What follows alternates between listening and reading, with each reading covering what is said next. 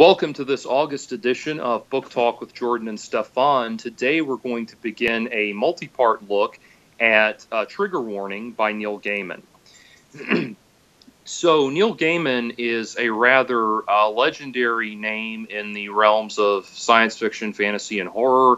His work has spanned has run the gamut from novels to short stories to graphic novels to movies to pretty much any other medium you can think of, and children's books even. And so with that in mind, he's a natural topic of discussion for a show like this. I actually had the privilege of meeting Neil Gaiman a number of years ago, and he signed one of my books, and was a very cool, very friendly, down-to-earth kind of guy.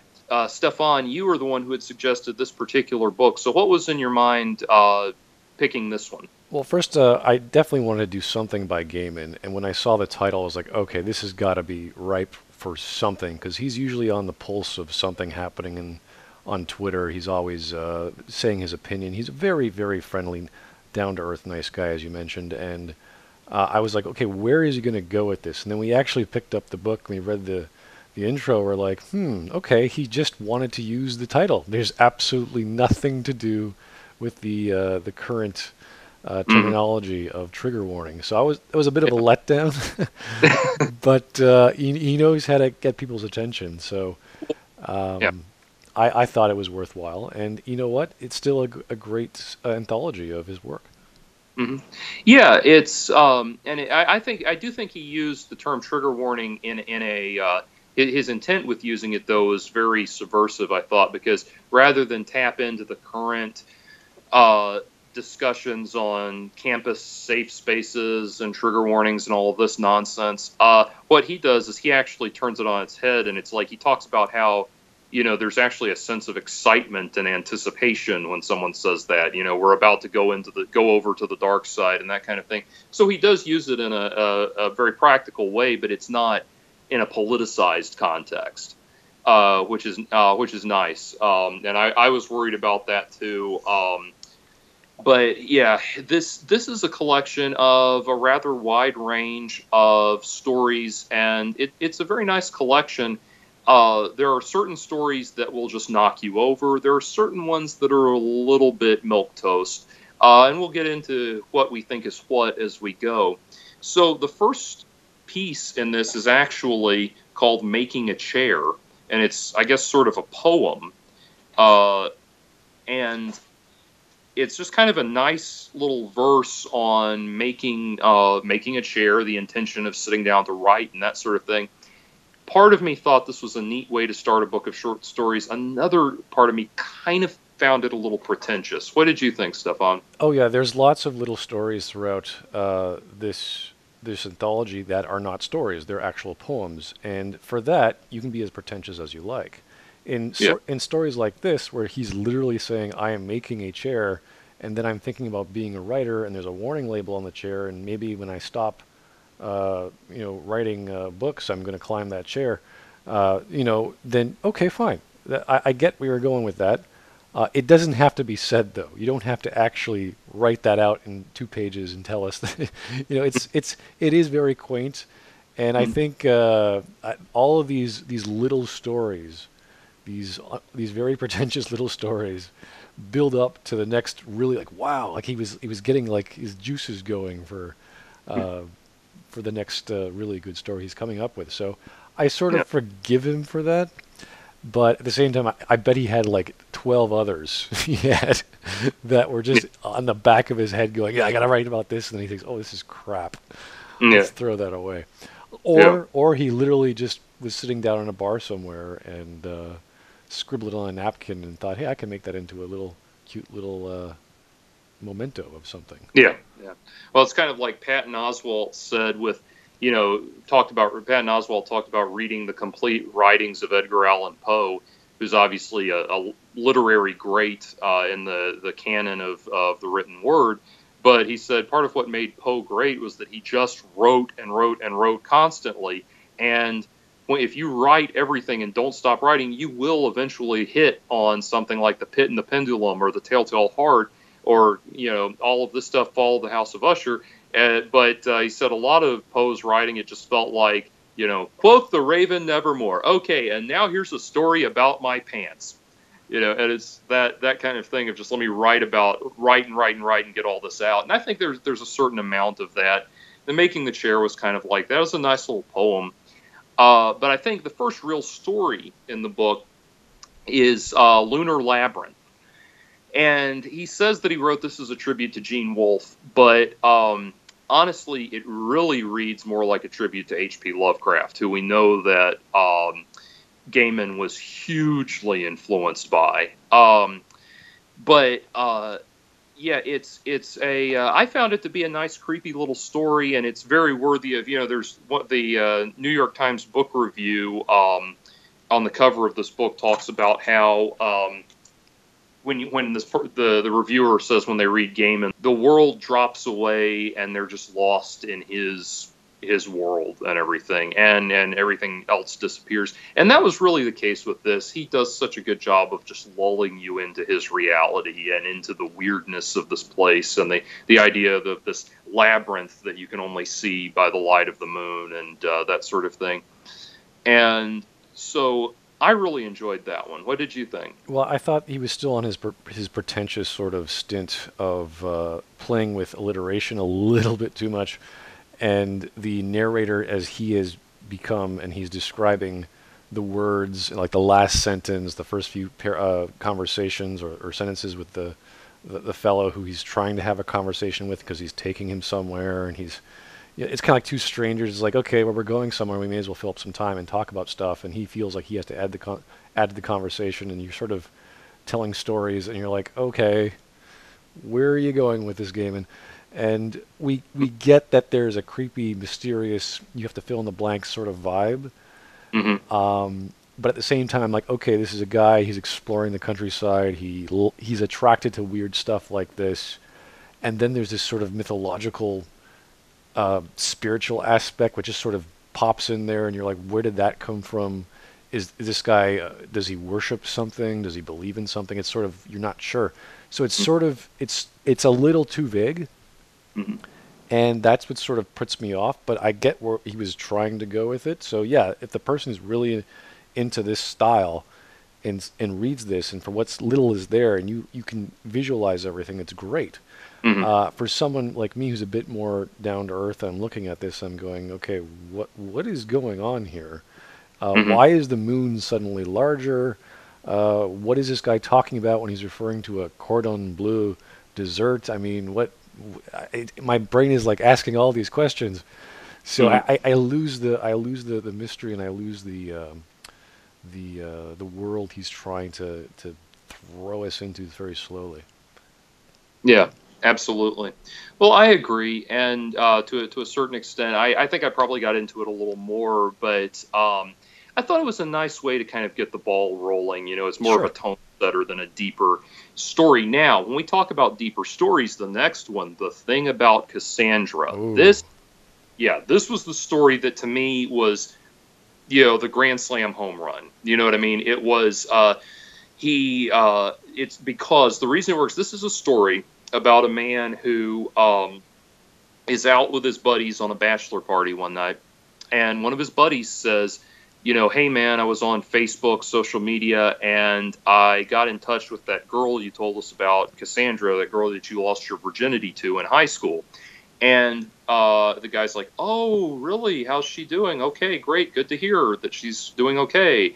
And the problem is Cassandra was somebody he made up. And he looks into it and finds out that this Cassandra woman is exactly this person that the guy found is exactly the woman that he made up, right down to the detail and the life story and everything.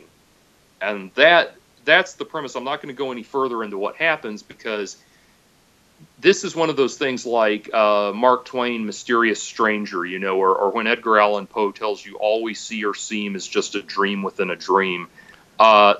Intimations like that where you question the very nature of reality and of existence. And it was dreamlike without seeming too abstract. It was surreal. It was it kept me guessing. It was startling. Had some great twists along the way. but this one knocked me on the floor. Yeah, this was pretty much. I was thinking of Ellison the entire time. I'm thinking of, if Ellison and Gaiman were in the same class for creative writing, and the teacher asks you, "I want you to write a two-part fantasy story, go crazy," and Ellison would come back with like sex and blood and guts and all this crazy stuff, and be like, "Wow!" And then Gaiman would be like, "Okay, I'm gonna be a nice little polite little story about a guy and a Yeah, girl," yeah, but they would both be amazing stories. yeah, And I think that the closest comparison I could be would be in Deathbird would be the Place with No Name. It's a yeah, two-parter. There's something at the start, and then the world changes in the second part. yeah, It just really, because you get involved with the character so often. Like, what's going on? Why is he describing this woman? And he has his whole life. He has all this his backstory. He's got his childhood, and it just connects, and you're like, whoa. Once hmm once that you see that, it really hits you, and you go, wow, what is yeah, going on here? Like every one of these stories, as obscure as even the poems are, is like a taste. Like a Gaiman could keep going. He could just yeah, keep going, and you wish he would. But that's the kind of guy. He could just sit back and he knows what to do, and then yeah. he'll finish his beer and he'll get up and go to a conference or something. I don't know. Yeah. Well, it's like it feels like, you're right. Any of these ideas he could work out at length and have like a Stephen King length novel, but it would be, part of what makes it so effective is you just get that glimpse and and you just sit there with your mind blown. And you're right. I mean, Ellison, this is very, you can tell that he's very much a close personal friend of Harlan Ellison's and very influenced by his writing. Um, So the next story, I'll let you set this one up, Stefan. Down to a Sunless Sea. This is, I'm actually not too sure what's going on in this one. You always ask me these questions about these stories. I'm like, ugh, what is going on with these books? It's so vague to Hmm. the point of being non-offensive, and it makes me go, what was that all about? It's kind of like you have a well-known craft beer in your local town. Everyone Hmm. loves it, but it's so generic, and everyone can consume it that there's really nothing that stands out that you say, oh yeah, this is this kind of beer or this kind of flavor, even though they have all these brands. Hmm. So I'm trying to wrap my head around it. Hmm. Um, it doesn't really, like, there was no dramatic element to it. The protagonist didn't really. It was just like a short little thing. Hmm. Um, there's really, like, this is probably the weakest out of all the ones we're looking at right now Hmm. that I Hmm. can identify with anything relevant. It's just sort Yeah. of. Yeah. Well, it was a similar attempt at what had just come before it, which was this thing of, setting you up one way, making you question the nature of reality more and more. It was sort of that, and I thought the prose of it was nice. It was a nice read, the way it kind of this lyrical tone that it had, but it doesn't really. It's not as impactful. It's a little bit more obvious what's going on. Especially part of that's because it immediately follows the previous story that held the same structural concept very well. Um, Part because of that, when you get to the story, you're just kind of like, oh yeah, that's nice too. Yeah, like I'm trying to go with Gaiman because we know Gaiman as the guy who loves mythology, and he'll say, okay, this is like the modern world from the past, or take a Hmm. take a god or something and bring them into the modern world. So you're thinking, is this an allegory? Is there some force of nature here?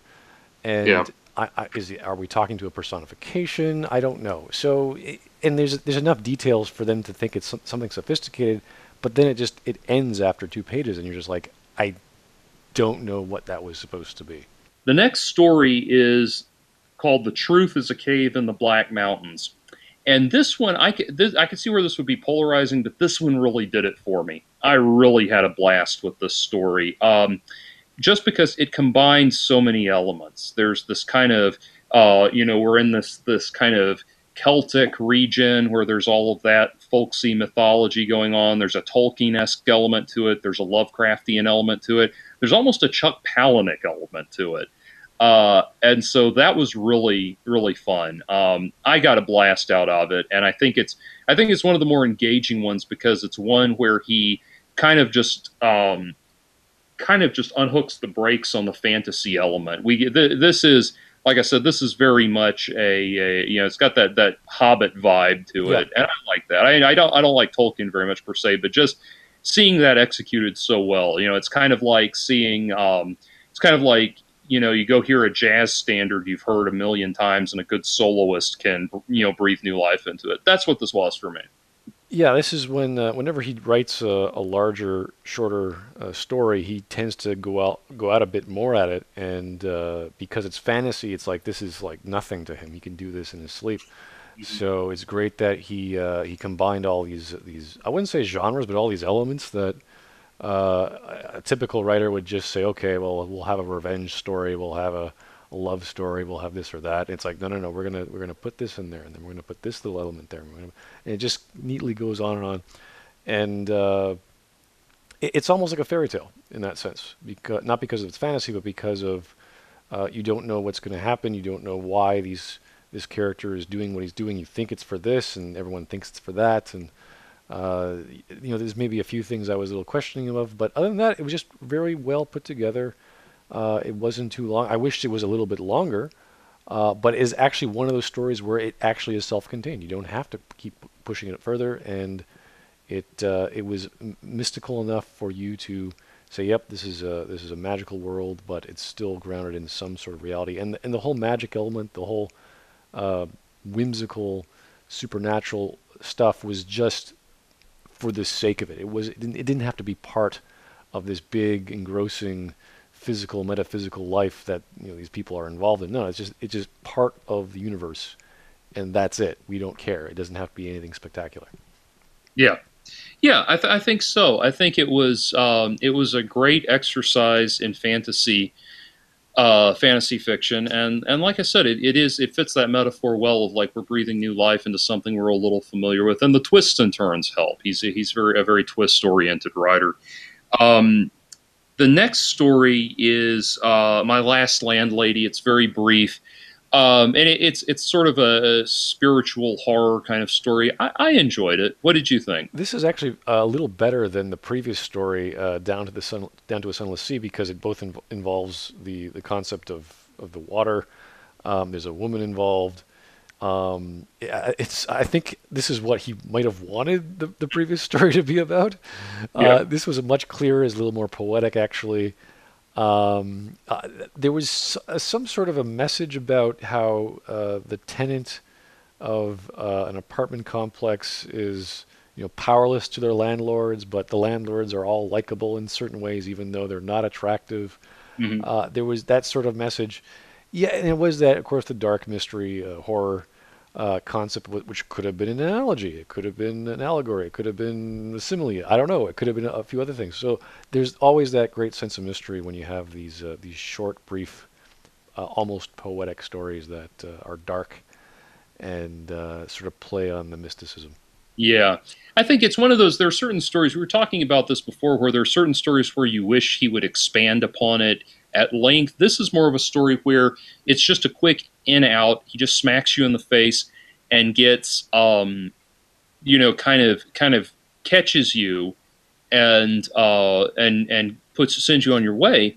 But it's nice to be in this kind of haunting moment. You know what I mean? And it's what I keep thinking of a similar comparison. There's a song by Lisa Germano called "A Psychopath," and I think it's a great comparison stylistically, because that song uh, is just it's kind of just touching on these little points that you get. The picture that's painted is that this woman is isolated in a room of her house, hiding from this man that's apparently broken in or something, or intends to do her harm. And you hear this very gentle, vague piano, and there's the sound. There's this loop of a police radio in the distance, and the refrain. She just keeps singing a baseball bat, and it's like, well, is that what he's got, or is that what she's got? And she's going to try to hit him, and it's just this haunting little moment, and it leaves you there with no resolution.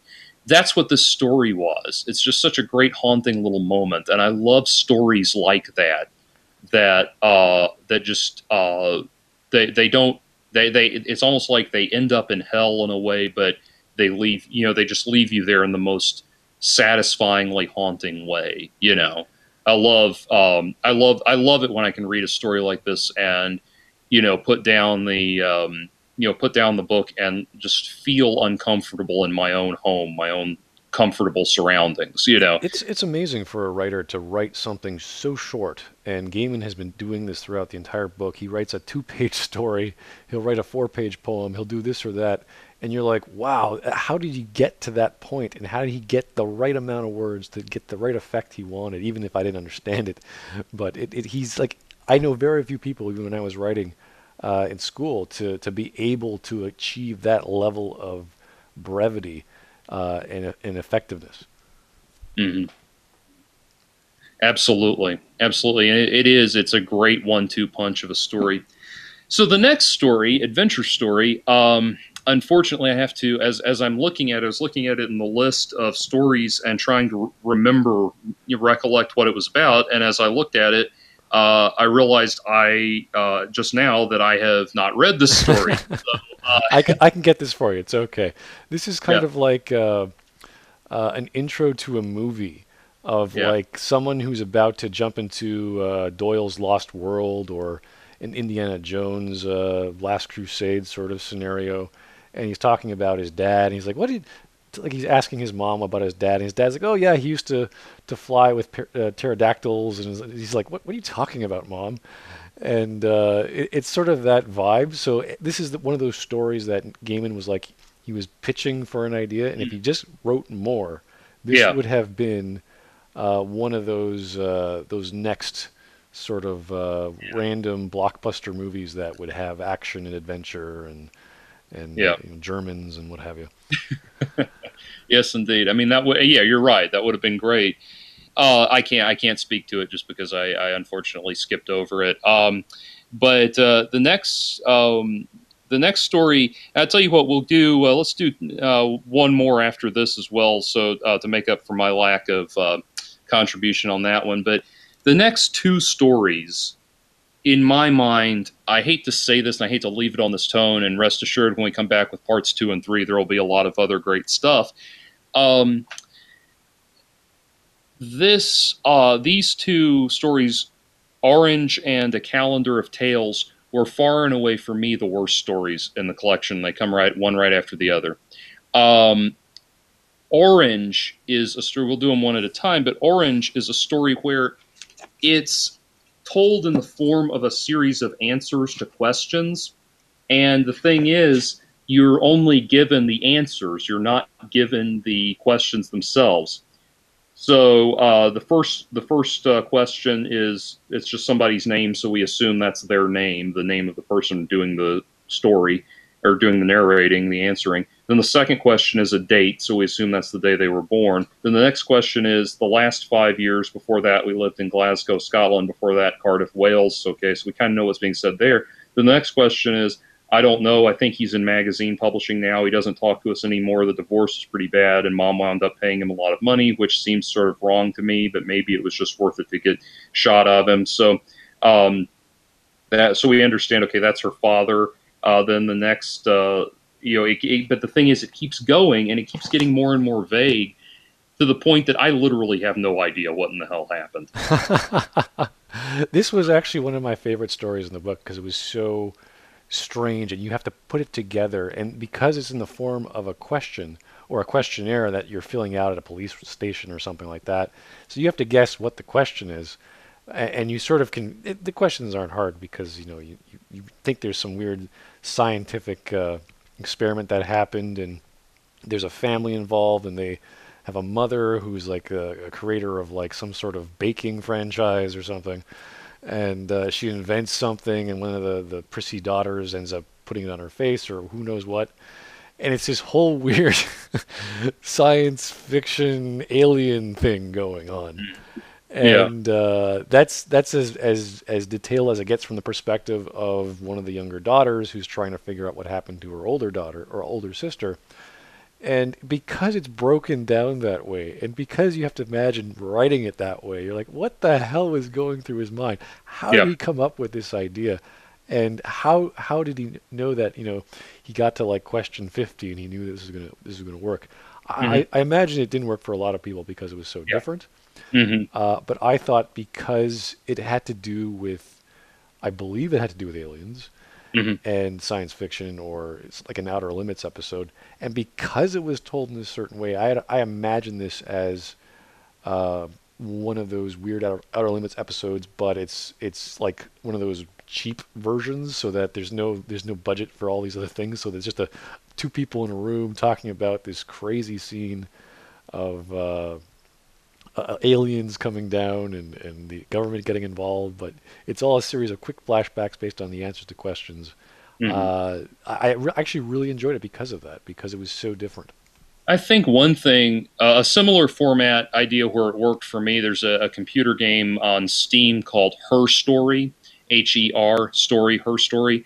And it's basically a series of, it's not really even a game, it's just a series of video clips that you watch and assemble in whatever order makes most sense. And they're just videos of a woman being interrogated by the police. And you start learning more about her and about what's going on as you just uncover these clips and you do the research into what she's talking about and everything. Same kind of thing. And so I certainly am not opposed to the concept. I would have to go back and look at it again with a much finer tooth comb because it was very obscure, but it is a neat idea. I'll give it that. This next one, the next one, A Calendar of Tales. This is interesting to me because Harlan Ellison actually did do something similar called A to Z in the Chocolate Alphabet, where he did, it's like every story is A is for this, B is for that, and so on and so forth. And it's 25 little mini stories like that. And that was really cool. I think this is what Gaiman was trying to do, where he did a different mini story for each month of the year. And the only one, pardon me, the only one that stands out for me, the only one that I retained, the only one that really blew me away was there was one where, and I'll tell the whole thing because to give the reader an idea of what's going on or why I like this one, but it was a story of a woman who finds a genie in a lamp, Right. the typical rub the genie, grant three wishes, and he says, "What are your wishes? Tell me what your wishes are." And she says, "I don't know. I don't really have anything." And he says, "Well, okay. Well, I'm going to hang out until you're ready to wish." And they get into this relationship, and they fall in love with each other, and they forget about the wishes altogether. And one night they're cuddled up in bed, and she says to the genie, she says, "What are your three wishes?" And he says, "I don't have any." And I just love that. I was like, man, that's cool. Man, that's good. It just puts a smile on my face. I love that. That was the only one in the whole 12 story sequence that stood out to me. What did you think? Well, that actually did stand out the most because I was like waiting for that little sort of twist that Gaiman is going to do with the genie or with the wish that someone makes, and some sort of tragedy befalls them. But it's like, nope, this is a love story. Yep, yep. I think the one before it actually I really liked, with the ring that keeps finding its way back to its owner. I thought that could have been Oh, yeah. that That's could cool. have that could have been a fantastic little series of stories. Like that's the way you read this particular short story is like it's like an anthology in an anthology. So you're like, Yeah. okay, what do the months have to do with each other? Are these like corresponding to gods of the certain months? It's like, nope, this is totally Gaiman doing whatever he wants. Yeah. So when you read this and you pick it up and you put it down, you really lose track of what the hell is going on because every story is so quick, like really, really quick.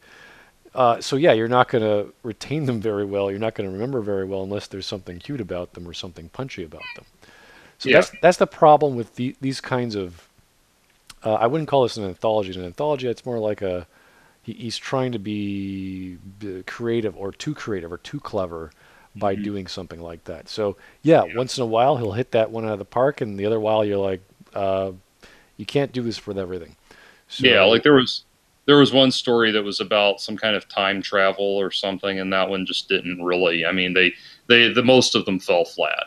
So unfortunately, not a great place to leave the episode on, unfortunately. But that brings us to the end of part one. Part two, we will be getting into the middle third of the stories, and hopefully, I'm sure we'll have a lot to say about those. So until next time, take care.